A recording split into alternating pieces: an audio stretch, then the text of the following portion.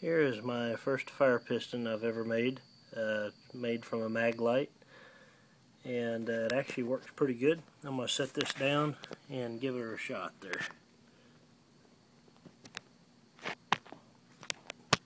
See here if we can get this camera to hold there. Alright.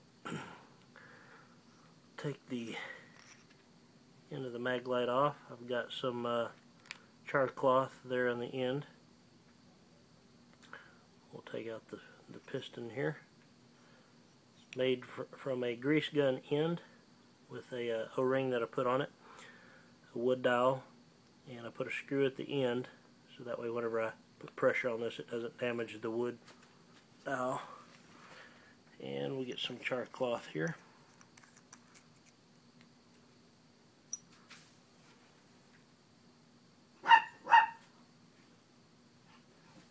Let's see here.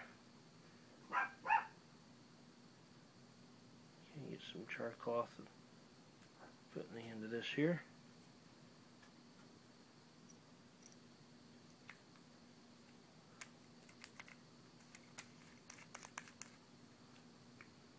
Set that up there and pack this down in there so it doesn't overlap.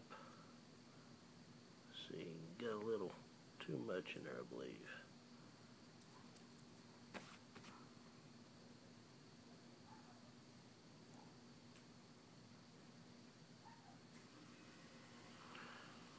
Alright.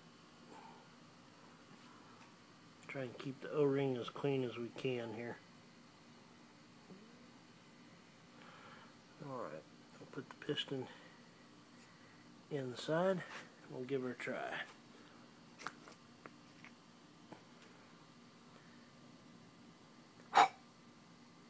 Very important to keep the O-ring clean.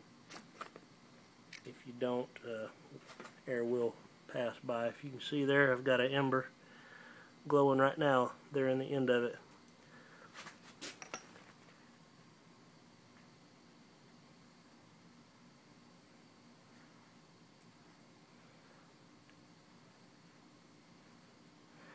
So yeah, it actually works pretty good. This is only like the third time that I've tried this since I've made this, so it's actually turned out pretty good.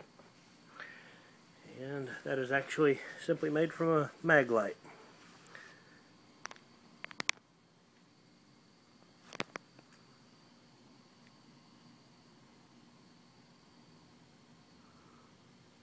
And I hope you've enjoyed the video.